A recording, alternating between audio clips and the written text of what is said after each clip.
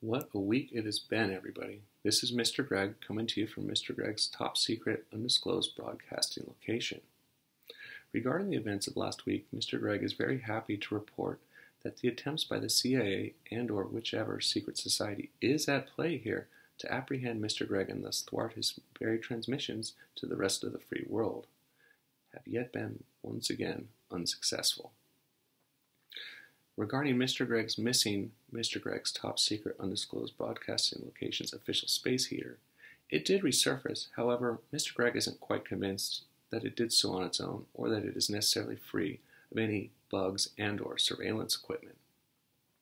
Now, coming to you today with a new video and a new song, I'd also like to discuss a new topic, one that is very near and dear to our hearts and answers a very important question that I feel that we each ask ourselves every day. But before we do, Mr. Greg would like to ask that you each say aloud the word 10, T-E-N, with him 10 times in a row.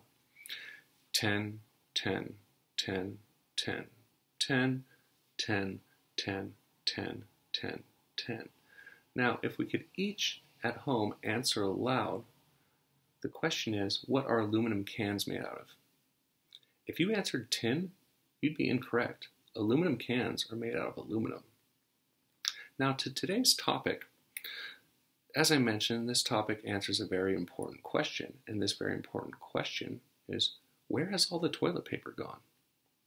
And to answer this question, we must first discuss the role that specific elements, and even more specifically, metals play in today's society.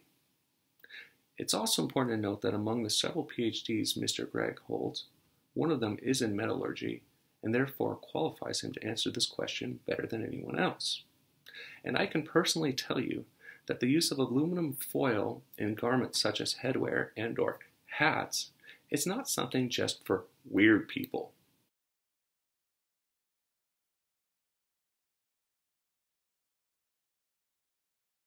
Aluminum foil, such as this generic compared to Reynolds wrap aluminum foil, which can be found in most households, has been proven to offer many benefits when used in traditional head garments. One of these benefits being the ability to insulate one's private thoughts from the many predatory telepaths employed by the many governments of the world.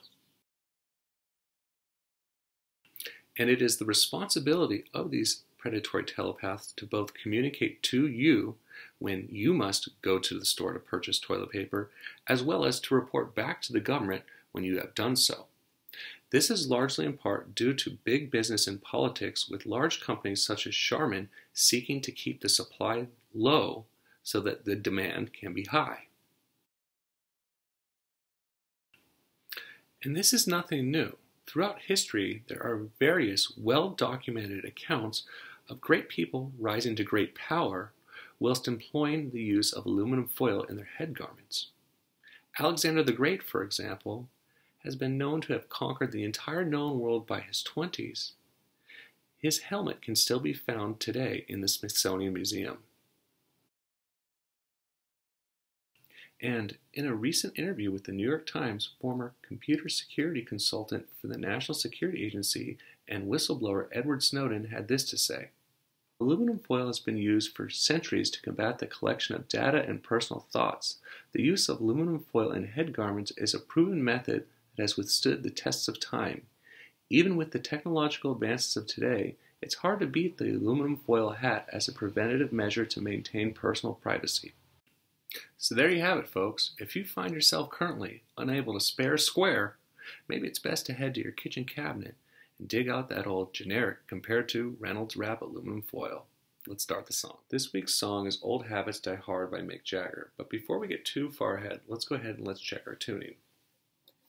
You'll recall from previous videos that the G string at the 2nd fret produces the same A note as the open A string.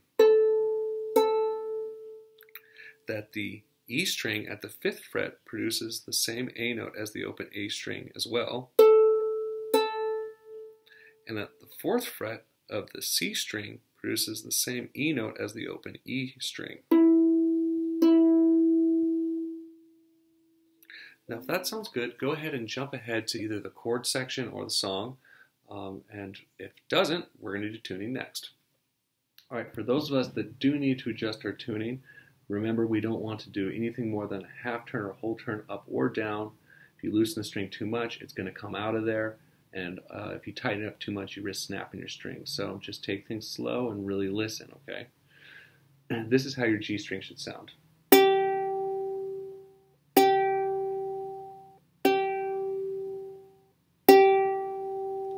Here's your C.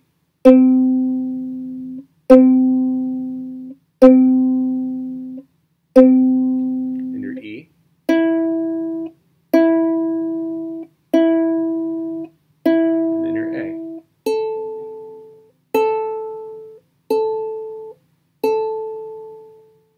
Alright guys, we got some pretty basic chords in here, but remember, if your chords don't sound the same at home as they do with me here in the video, then go ahead and jump back to the tuning section, double check your tuning, and come back. Okay?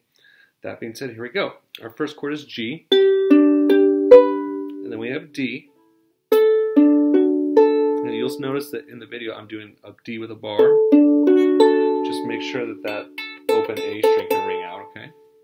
I have an A minor, a C, and you'll notice in this song I do the E minor with 3 fingers, right? You may do it like this with 2, and there's not really too much of a difference in sound, but you'll see why I advise to do the 3-finger E minor in a minute. Then we have an E minor 7, which may be kind of new to some of you guys. This is very similar to a G. If I put my 3rd finger there, that's a G chord. If I take it off, that's an E minor 7. Okay, and then our last chord, which may be new to you guys, is a B7, which looks and sounds like this. And you may have already noticed that that's the same as an E minor, just up 1 string. Alright you guys, the last part of this song is the strum pattern. You're free to do the island strum, the down, down, up, down, up, but what's listed on there is down, smack, up, down. So the X indicates a smack, which is just a, okay, so it sounds like this, down, smack, up, down, smack, up, down, okay? Let's try to do 4 together. Let's say it while we play it, and go from there. So 1, just on a G, 2, 3, 4, down, smack, up, down, smack, up, down, smack, up, down, smack, up, down. Alright, little practice you guys will have in no time. Alright, you guys, Mick Jagger's Old Habits Die Hard. 1, 2. I thought I shook myself free. You see, I bounced back quicker than most.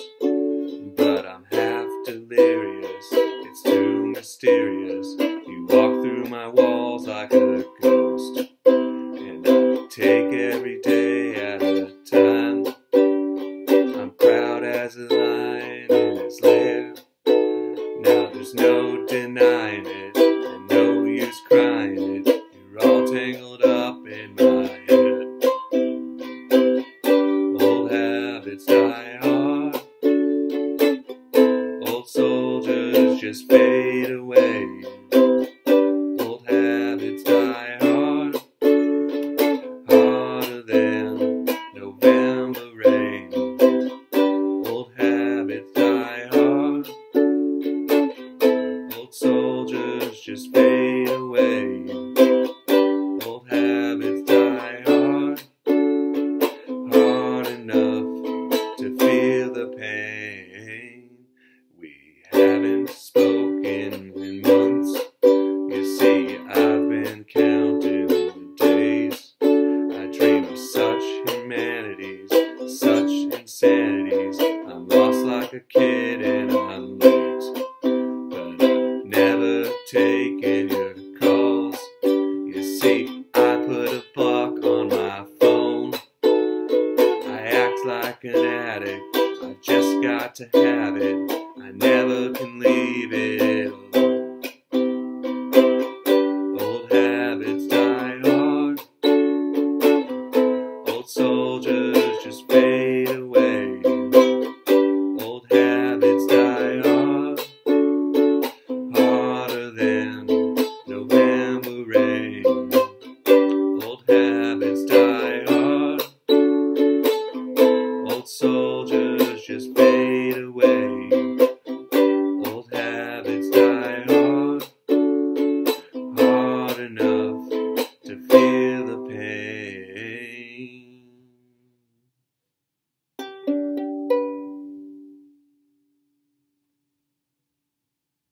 there you guys go. Enjoy.